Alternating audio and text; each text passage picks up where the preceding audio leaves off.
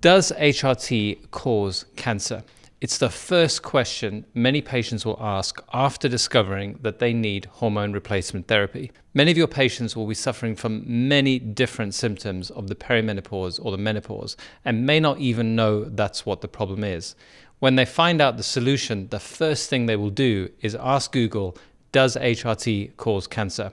And there's a very important reason for this we're going to discover in this episode. We'll break down the original data that caused this to come to the fore, but also help you guide your patients to give them good advice so that they can get the best possible solutions for their specific situation. Many of our patients will be suffering from a myriad of different important symptoms, from mood swings to severe psychological distress, anxiety, depression, inability to cope at work, brain fog, relationship problems. These are really profound challenges that lead on from a deficiency in hormones. And yet many of them will not have the correct treatment because they happen to Google on the wrong day, does HRT cause cancer? They find an answer of yes, and then they miss out on all the enormous benefits of accurately and appropriately treating hormone deficiency in the perimenopause in particular. In this episode, we're going to break down the original study that caused all the confusion. There was a study done many years ago that was then responded to by the press that caused a huge amount of unnecessary fear in the public. Still today, if you Google to find more about this question of does HRT cause cancer, you will find incorrect results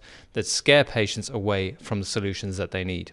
So let's have a look at what this study did and why we cannot apply its results to our patient cohort. I'm Dr. Tim Pierce, and I'm building a longevity clinic to help patients live happy, healthy lives. And if you want to follow me to learn how to do the same for your patients, or if you're a patient who wants to learn more about the topic of longevity, then make sure you follow. The story starts with the Women's Health Initiative. This enormous randomized control trial discovered some important things about HRT, but also made some incorrect conclusions that were applied to a different population. The first thing is this trial was enormous and therefore carries a lot of potential weight in terms of how seriously we would take the results. But like any study, it needs to be interrogated in terms of whether its population really does reflect the population that we are likely to treat. The biggest problem with this trial was the patient cohort. Whenever you look at a clinical trial, it's important to ask yourself, does the patient cohort being tested reflect the patient cohort I want to apply this information to? And this is where it falls apart. In fact, the average age in this trial was well over 60. This is not the age where most of us would start HRT on our patients. It's long after they've been menopausal for many years. So we are already talking about a cohort of patients who are not the cohort that we tend to treat. And this is particularly important, it turns out, when it comes to hormone replacement therapy, because the time at which you start hormone replacement makes a big difference to the outcomes and the benefits of the therapy. So there is a new idea which emerged from these studies, which seems to point out that it matters enormously when HRT is started. In fact, it can have a completely different effect when applied to different age groups. If you identify a patient in need of hormone replacement therapy when they are younger and more recently diagnosed, you get significant benefits, and actually the total opposite if you do the same when they are older. In fact, the same thing that HRT can prevent, it seems to be a risk factor for when the patients are older. So this makes it very important that we know who we are treating and take data from the right trials and apply it to the right age groups. Really what we're looking for from our perspective, particularly if you are running a skin clinic, is you tend to be treating patients in their 40s and early 50s. And this is actually the right age group where you get maximum benefits rather than older people who are often maybe at greater risk of some of the comorbidities we are trying to avoid. Understanding this timing hypothesis is critical to understanding the data that we apply to our patients. So is there really a significant link between HRT and cancer? The first piece of information I think we need to take on board is our total lifetime risk of cancer. In fact, it's rather depressingly around 43% if you're a woman and 45% chance of cancer if you're a man. Your chance of breast cancer is about 1 in 8 if you're a female. Now, this is critically important to understand the relative increase in risk that might come about through hormone replacement.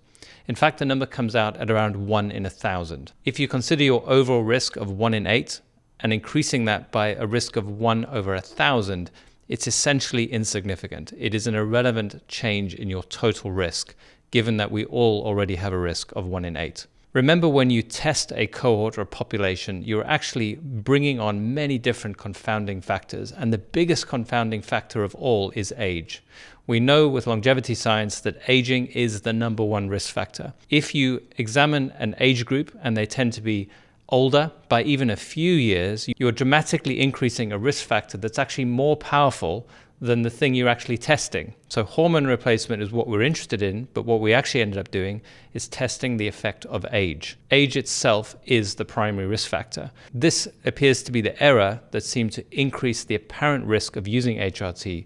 It was actually the fact that the cohort of women being tested were in their 60s, which is automatically going to increase those risks. To make it really clear about how much this study has confused people, let me give you a black and white example. There was a conclusion from the WHI study that cardiovascular disease would be increased if you took HRT. In fact, the DOPS study has found exactly the opposite, and this is down to looking at the correct age groups and applying the information to the correct cohorts of patients. The WHI study concluded there would be an increase in cardiovascular risk for women, whereas the DOPS study found a 50 to 30% reduction in cardiovascular disease. And what's the problem here? It's the issue with the cohort age groups. When you measure older people, the confounding factor of age confuses your data. And in fact, in younger women, they established that you will actually see a reduction in total cardiovascular risk when those women are treated at the right time.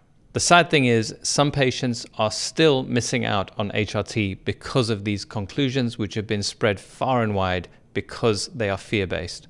What you can do as a clinician is bring more up-to-date information to your patients to make sure they get the treatment that will actually help them and remove the blockers, the incorrect beliefs that they may have down to this misinformation, so that you can help your patients achieve a happier, healthier, longer life. The DOPS study was the first randomized control study on younger women, and this showed and confirmed with the prospective studies there will be a reduction in cardiovascular risk, which is a great thing to tell your patients who are concerned about the risks of HRT in younger women. So what should your patients know about the risk? The first is that in younger patients, it is exactly the opposite of what was put out in terms of cardiovascular risk. There is a reduction in cardiovascular risk in younger patients treated with HRT. The second is in terms of cancer risk. It seems that the total risk has been massively overblown by the media. If you'd like a download with all the studies that have formed this interesting and important story for your patients, or if you're a patient yourself who wants to learn more about it, make sure you see the description in this video.